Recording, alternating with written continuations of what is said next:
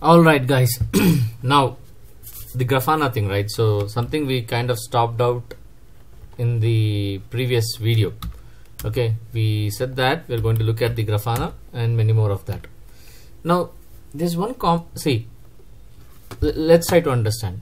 In the previous video we saw ELK, and then you had Kibana, okay, and then you had what else? Logstash. Okay, so what did Logstash do? It was data was getting aggregated, ELK was indexing, and Kibana was displaying it. Now in a similar way you have Grafana. I don't know why. Yeah, that's the name. Okay, so first let us bring all these servers up. Okay, that's the first thing that I want to do that. Okay, so just let me paste it. That's your elastic, and wow, seems a little bit that's your elastic. I don't know. yeah, I should not be saying that. Okay, then you Logstash. Logstash, I don't think you're indexing anything at this moment, though, but still we will see about Logstash. Kibana, I don't want to bring anything at this moment as well, but I'll keep the Logstash for a moment, okay, because I need that for some information. Okay, so let me bring the command prompt. Okay, there you go. cd, go to this, and let me keep that right away. And then instead of Kibana, this time I'm going to say Grafana.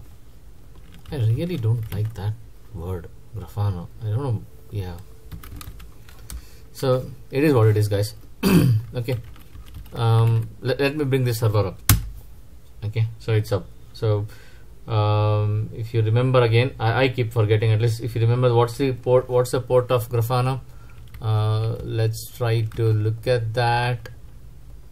Yeah, I don't have anything over here, so just let me bring up the Grafana configurations, and here the default port is 3000. Yeah, 3000. So I'll go back to this guy. Yeah, there's a lot of things, guys, we have to talk about it. So localhost 3000. Okay, and it would be admin 123 #. That's it. Yeah, we have logged in. Now remember,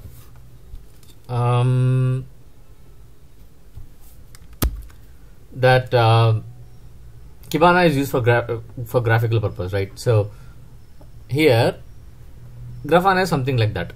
Now what I'm going to do is that, here, go to this page and dashboards, not dashboards, where are you? There should be an option called data source. As the name itself saying that, tell me the source of your data. Tell me the source of your data. That's what it means, data source. And it sources, as you can see, it's showing sources. Okay, by default it's saying Prometheus. Now again, it's like, what the hell am I looking at? Now this makes more easy when you understand. Add a new data source and see this ELK, elastic. Now what did you understand? See, I can add a data source for this Grafana thing. Okay, when you say word the Grafana, you feel like that you're kind of shouting on someone with a very abusive language. That's what, hey you Grafana. I don't know why I feel like that. Anyways, so having said that, now what did we understand? Let's go back to our diagram. Kibana and Grafana, GRA. Okay, now you have Logstash, then you have ELK. Yeah, so here you was an application. So far in our example, we are using Logstash itself as a medium of application, right? We were creating the configuration file. Ideally what should happen is that Logstash should point to one of the logs directory and then collect the data. Okay, so app will generate logs, Logstash will pick it up as a data aggregator. ELK will be using as an indexing and storaging, and this is where we are configured to, oops, I don't know why I went like that. This is where we are configured to Kibana, which means Kibana was listening to ELK. In the similar way, Grafana would be listening to ELK. So two different modes, but the concept remains the same. That's the reason you're seeing as Elasticsearch. Let's add it. Okay, let's add it. Now can you see this Elasticsearch? And here I'm going to definitely give one name, 19200. I'll say ELK 9200. Then it's asking for the host.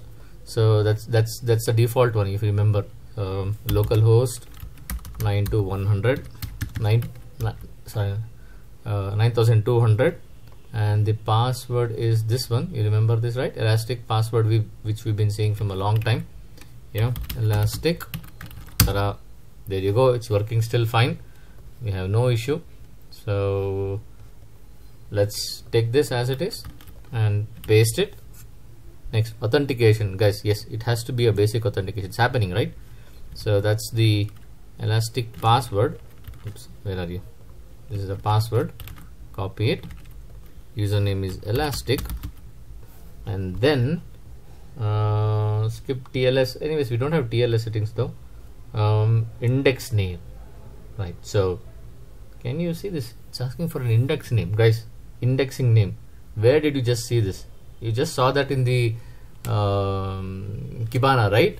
Let's go back to this guy. So if I say localhost 5601, it should be 5601, I guess.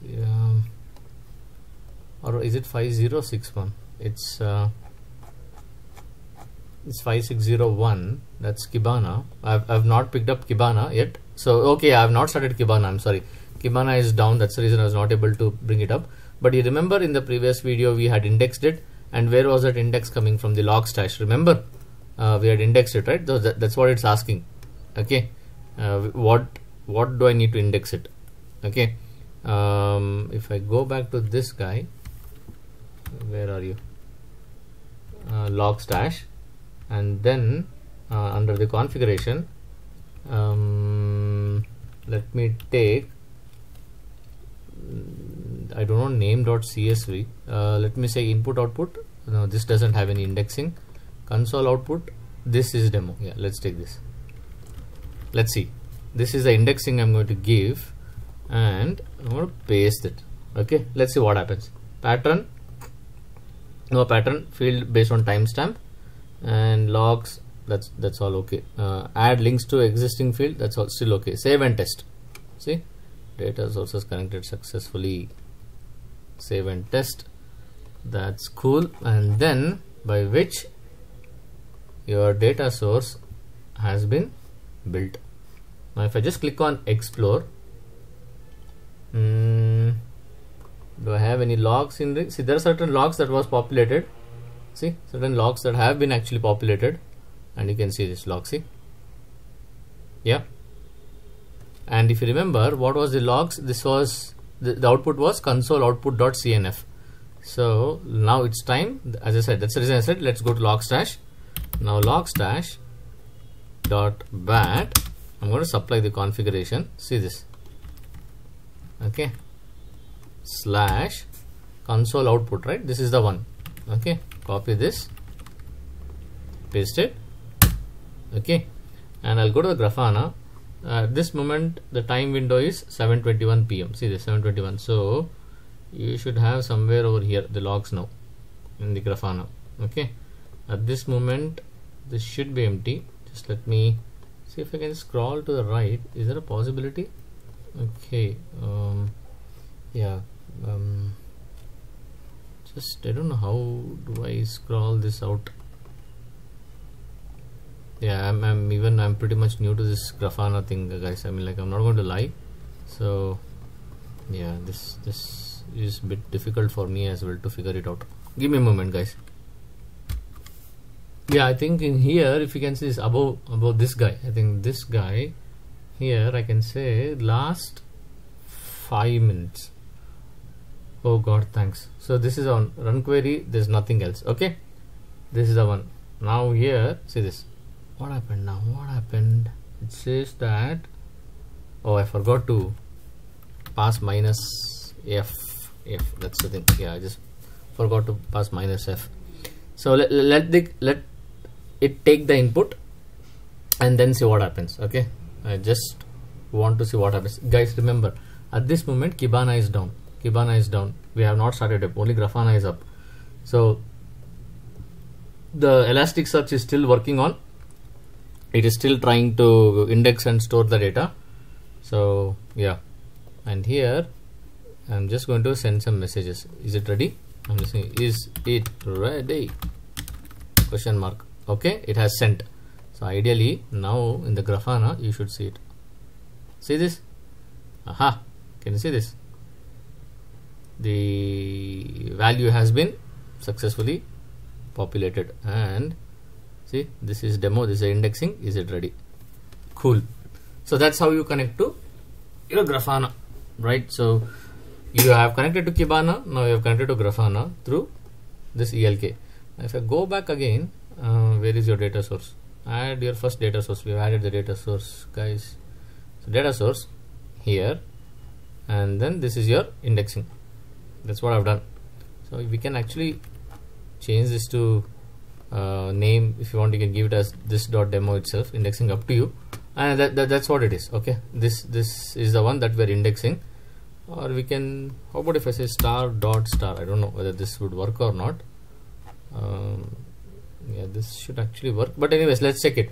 Now with that being said, now what happens is that in Grafana, one of the agents that they prefer is to use their own in-house, which is, as you can see, Loki and Promptail. Loki and Promptail. Okay, it's like in-house. Grafana kind of says that please use what we have created, Loki and Promptail. Now if you want to compare Loki and Promptail, it's something similar to this. It's like okay, what you have ELK, and you have Logstash. Okay, and I believe if you want, this ELK would be your Promptail and log would be your Loki, kind of thing. Okay, so somewhere I kept the documentation. Yeah, see, there you go. Loki Canary is a standalone app that audits the log capturing performance of Grafana Loki cluster. Loki Canary generates, this is Canary by the way, artificial log lines. The log lines are sent to Loki cluster. Okay, sent to Loki cluster, and then obviously from here you should have, okay, Promptail, see, an agent that's connecting to Loki, and from there the overall setup would be sent to your Grafana. Grafana would be listening to it. There is not much actual proper definition where it talks about it. Okay, just let me check. Loki is logging engine. Yeah, this is more than enough. Loki is logging engine. Promptail sends the logs to Loki. Okay, which means it's the other way around. Okay, in our case, remember, Elasticsearch is indexing and storing the data. Okay, and Logstash is data aggregating and processing the data, whereas here Loki is the logging engine, and Promptail sends logs to Loki, right? Sends logs to Loki. So you have to kind of correlate that with your Logstash and ELK. Okay, and once these two engines are set up, your Grafana will be listening to them, which means ideally once the Promptail sends the logs to Loki, Grafana would be listening to your Loki to get the logs. That's all it means. So those are working Grafana.